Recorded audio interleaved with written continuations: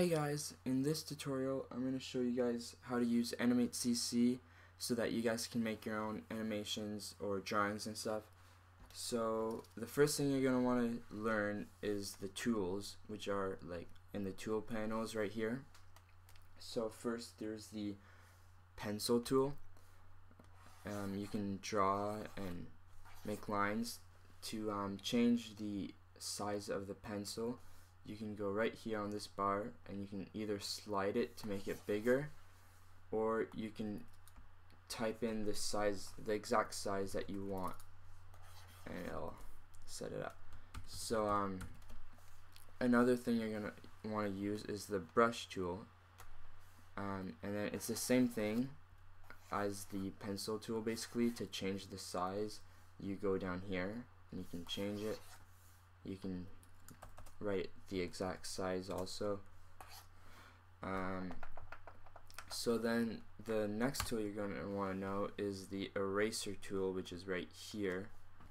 There's different sizes, so if you go right here on this little like button thing, if you click on it, you can choose the size that you want and the shape that you want. Alright, so the next tool that you should know is the line tool. You just click and hold, and then you can drag, let go whenever you're done. It's pretty simple. It's just like the pencil. You can change the stroke size. The next thing you should know is the circle tool. So you just hold it and it makes a circle. You can make ovals and stuff, but if you want to make a perfect circle, hold shift while you drag and it will make a perfect circle.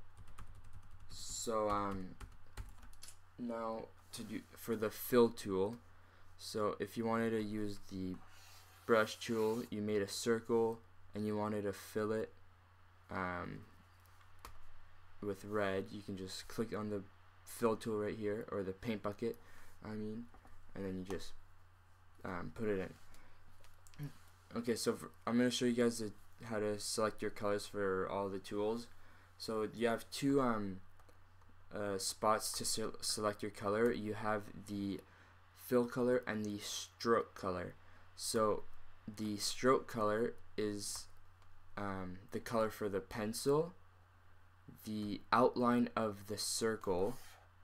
I'll make the stroke bigger, like that. The outline of the circle, the pencil, outline of a rectangle tool, and even that the pentagon. And then the fill color is the color inside the shapes, and also the brush tool. So if you selected a whole item and you only change the fill tool, it doesn't affect the black because that's a stroke color, but it will. But if you click this, if you choose the stroke color, it does affect the stroke only. So you can use it to do pretty cool stuff with it. Another tool that's really good is the selection tool that I've been using. There's a whole bunch of different ones you can use. There's this one, which is the lasso tool, and you can make your own shapes, and you can then use this and move it around. Or you can use this one, which is free transformation tool, and you just select and then drag. To rotate it, you just go right here and you rotate it. If you want to like make it change it, you can go like that. And if you want this little dot allows you to change the rotation point of the object, like that. So that's basically all you need to know for the tools. To zoom in, you can just click right here, and then it zooms in for you. Okay, so now I'm going to show you guys what you need to animate and all the stuff that you need to learn to animate. So I'll start really easy. This is your stage right here, and then you're gonna need layers to animate. So If you don't know what a layer is, it's basically you can draw stuff on on one layer, and then click this little dot at the lock, so then you can draw on this layer. I'll use a different color. You can draw on this layer, and if you want to edit it,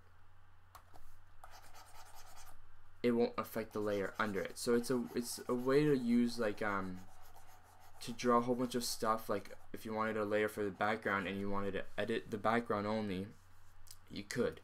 So to delete them, you click this button, and then to add them, you click this new layer. To change the name, double click and you can write enter. And this one is a folder, so you can make it organized, and you can close it and open it. So yeah. Alright, so now to show you guys animation, what you can do is, let's say you wanted to do a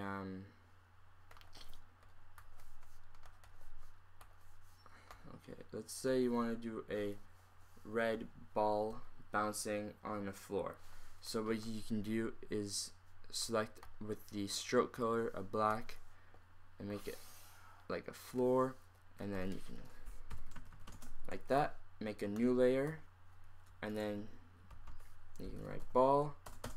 And then another thing before I start is that if you drew something, see how it's in front of the black? If you wanted to put it behind, you just put the layer under the other layer and it will go under it. So that's another useful thing. So now what you want to do is, for the first frame, draw your ball where the ball would be. So I'm gonna draw it off the out of the scene, and then alright. So once you have your floor, what you're gonna want to do is like select your frames to a certain amount length, whatever you want. You can always add more frames, and then you click F5, and that's gonna add a whole bunch of blank frames. So if you play the animation by clicking this button right here, it'll play all the way till the end. But so you can't, if you draw something and then you go to the next frame and you go to draw something, it's on the same frame because you didn't convert it to a keyframe. So to convert it, you click F7. Whoops, sorry. So to convert it, you click F7, and it deletes the object that you drew in the last frame. See? And then you can draw again, but you don't know where your ball was last time, so how are you supposed to make a nice animation that's fluid? You can click this button right here, which is onion skin, and then it'll show you a transparent image of your drawing that you did in the previous frame. So then you can draw another one, and then you can make another one, F7, F7, F7, and you get the idea.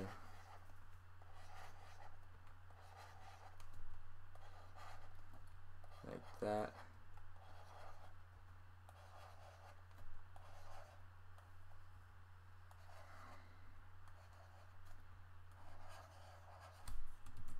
And we can make the ball like that. So now that you have the whole drawing, now you have your animation. You can play it,